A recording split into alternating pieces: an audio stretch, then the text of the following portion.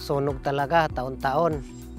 Tapos yung mga pananim namin, saging, kamuting kahoy, pati na yung mga kalabaw na nasusunog rin.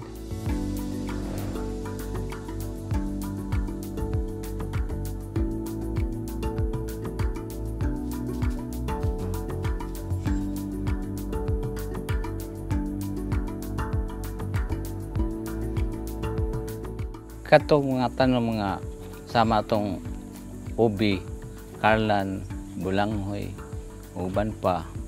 Mao to'y magamit man to sa magkinanglan mo sa among pamilya para sa makaon na.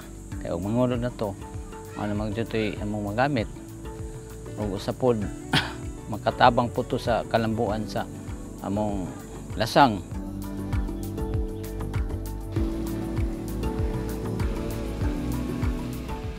Madagko na itong mga kahoy, siyempre landong na po ang lasang.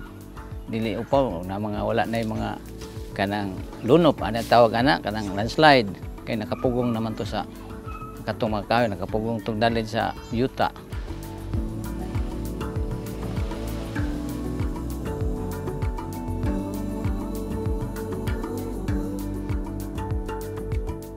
The upland ecosystem, the lowland ecosystem, the coastal ecosystem, and the marine ecosystem. There is an interconnection among those. So it should be balanced. So that is why we need to rehabilitate the upland ecosystem.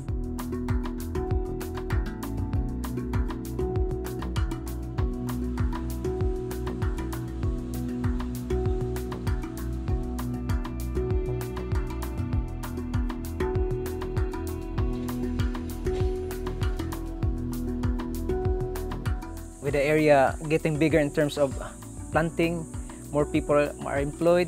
When more people are visiting the area, the more people was able to market their product while doing the forest restoration.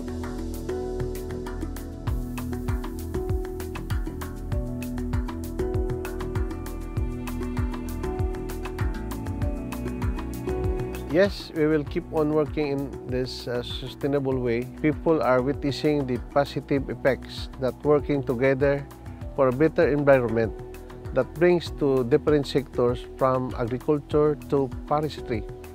And we want to know more about the successful strategies for restoring landscapes that we have implemented here.